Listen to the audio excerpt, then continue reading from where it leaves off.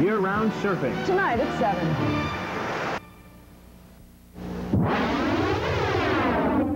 Proud to serve northeastern and central Pennsylvania. This is WNEP 16, the news station.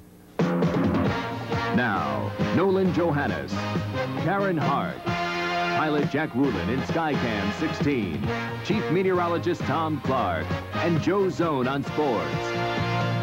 This is Newswatch 16. Good evening. The green light has been given to drivers along the newest leg of the North Cross Valley Expressway. But with the opening of the new roadway came a lot of confusion. It began quietly enough. Local officials drove the first car, an antique auto, through the ribbon. It marks the opening of the expressway extension here in Luzerne County.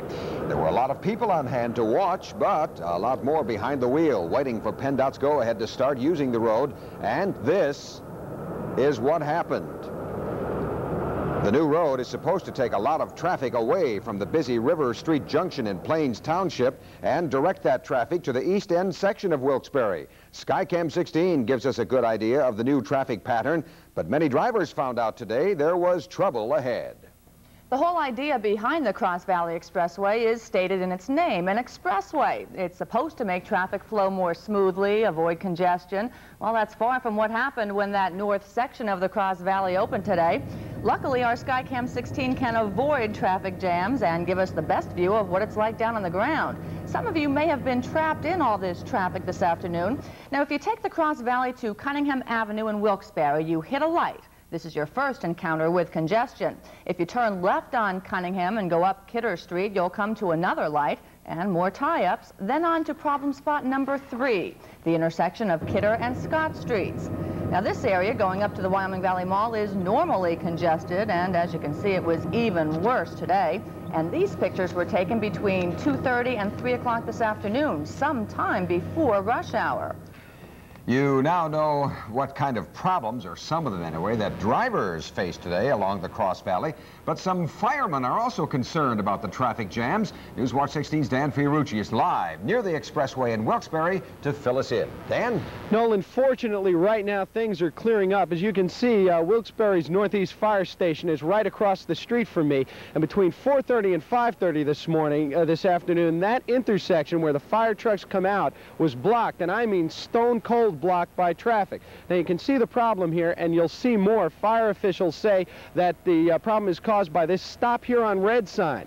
They say that if that were placed about another 50 feet back, it would help matters a lot. It would provide fire trucks with more room to move in and out of the driveway. Now, according to Fire Chief William Mills, PennDOT workers have refused to move the sign back. They say they want the paperwork completed before they can move that sign. And in the meantime, Fire Chief Mills says that there is an increased danger to life and to property whenever cars do block that intersection. Now, a policeman has been placed on the corner here because of a failed traffic light, but as you can see from Skycam 16 late this afternoon, that wasn't much help. Fortunately, things are clearing up right now, but during the morning and evening rush hours, there is going to be a problem here at the corner of Wilkes-Barre and Cunningham, and we're hoping that the situation with the firehouse in the near future will be cleared up. Dan Fiorucci, Newswatch 16, reporting live from Wilkes-Barre. Thank you, Dan. The opening of the stretch of the Cross Valley Expressway went off with a major hitch, as Dan said. A microchip that controls the traffic lights went haywire, creating a huge traffic jam at Cunningham Avenue. Newswatch 16's Bob Reynolds reports that PennDOT insists it tested the lights before the road opened. While officials attending the opening ceremony left for a victory lunch, motorists were getting their first taste of the multi-million-dollar North Cross Valley Expressway. I think it's pretty bad there. I've been sitting here about 20 minutes and only moved about 15 feet. How long have you been waiting in line, sir? About 15 minutes. What do you think of this? I think it's dumb. The traffic backed up for a quarter mile, and tempers began to flare in part because of an electrical problem with the traffic lights. Take a look at that. The entire signalization system for this intersection for a time completely shuts down, aggravating the situation. Well, I think it's an example of the short-sightedness and poor planning of PennDOT to allow this to open in this particular area here. And look at this light. It turned green for a total of 5 seconds. hardly enough time to step on the gas. Crews worked at getting the signals back on track and traffic moving, but the contractor who installed the traffic lights blames truck traffic at an intersection 1 block away for some of the problems. I think they're going to have to reroute truck traffic until the situation can be looked into further. Controversy isn't anything new for the Cross Valley Expressway. Take this $2 million bridge, which has been bought and paid for by PennDOT. PennDOT insists that it's saving you money. The only catch is this bridge will collect dust for years, because right now there's simply no road to put it on. Bob Reynolds, Newswatch 16, Luzerne County. The tons of garbage here at Lycoming County's Allenwood landfill stinks, but the county hopes to smell it all the way to the bank. You see, as garbage rots, it gives off gases which are released through these vents. One of those gases is methane, and it can be burned. These vents are releasing the methane gas into the air right now. The idea would be to trap that gas and put it in a pipeline and then ship it over that way to the Allenwood Federal Prison. They would use it for heating purposes, or to use that gas right here at the landfill to generate electricity. Either way, the county is using the gas to make money and to offset the cost of operating the landfill. The startup money from the state should enable Lycoming County to begin recovering methane here by 1986. It's a common thing. There's a lot of landfills all over doing it, and the money's there to get started in it. So everybody says that there's money to be made, so we might as well capture it. If the methane recovery program works, the county would make money off it and help support the landfill. That means that county taxpayers might not have to fork out as much money to keep the place operating. Craig Stevens, Newswatch 16, Allenwood. Newswatch 16 continues with a school board in court. We'll tell you why. Plus, we'll tell you about a young boy who needs your help in his fight for life.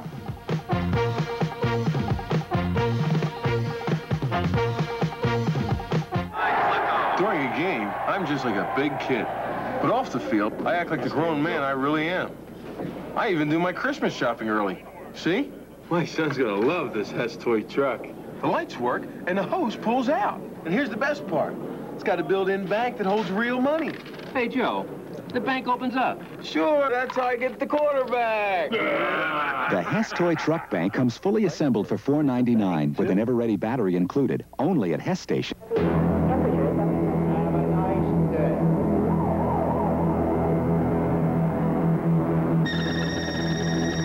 The new Rado Diastar Anatom from Switzerland, protected by scratch-proof metal and sapphire crystal almost as hard as diamond.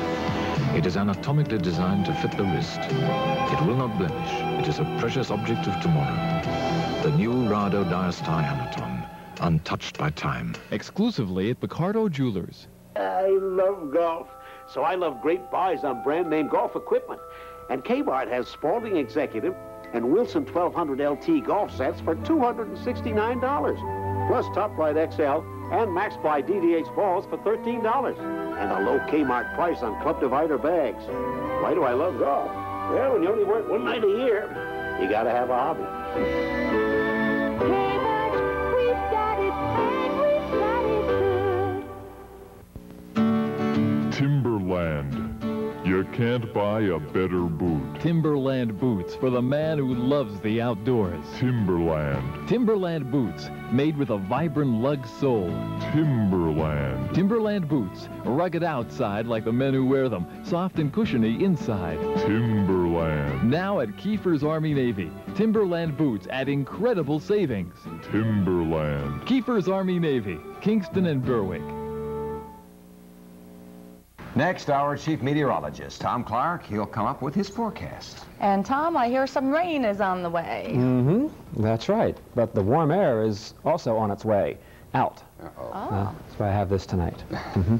I'll tell you about that storm coming in for tomorrow after this.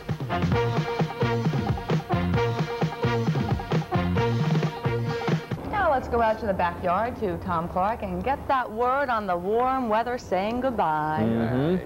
Well, it does feel colder outside tonight, that's for sure. We had a front go through this morning, but, well, I'll tell you about what's ahead the next few days. Let's first travel down to Duryea, about a mile behind me for tonight's holiday house.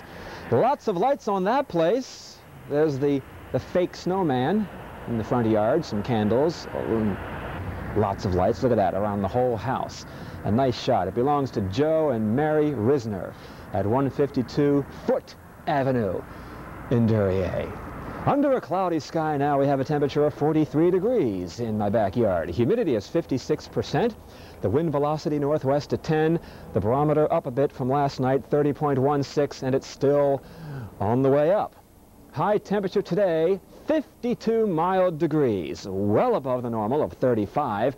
37 the low last night, 6 below the record low set back in 1919. It was a cold night 1 year ago today. Well, it was a cold day, too, at 27 degrees.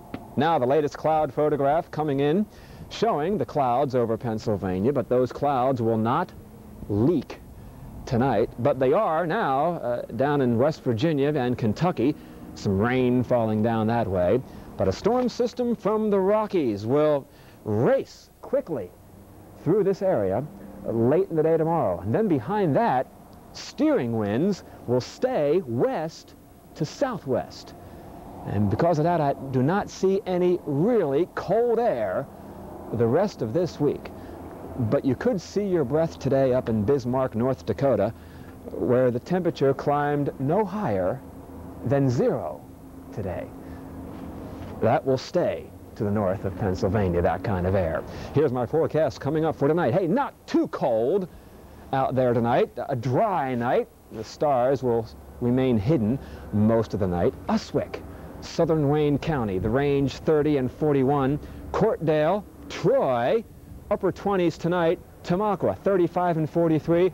Woman called me from Tamaqua today, said she saw a flock of geese flying north. And she wasn't celebrating Christmas yet, so I kind of believe her. 35 and 43, a northwest wind tonight. Sunrise and sunset looks like this on a Wednesday. 7:23. The sun only spends about 9 hours above the horizon now. Mostly cloudy tonight, 32. That rain should come in after the morning rush hour tomorrow. Most of it falling in the afternoon, about 1/3 of an inch, I think, will fall. Sunshine back on Thursday, 36, partly sunny on Friday, maybe some more rain over the weekend, but the temperature trend stays above normal. But despite that, guys, I'm still dreaming of a white Christmas. I think we're going to hold them to that, don't you? Yeah, I kind of want some snow on Christmas, Tom. Yeah, right. We'll If you could fill that order for us? Talk about that tonight at 11. Okay, Tom. thanks. Thank you, sir. Joe Zone's up next with the sports. Tonight, the record-setting all-pro team. Plus an obscure local basketball team that has one of the most successful programs in the area.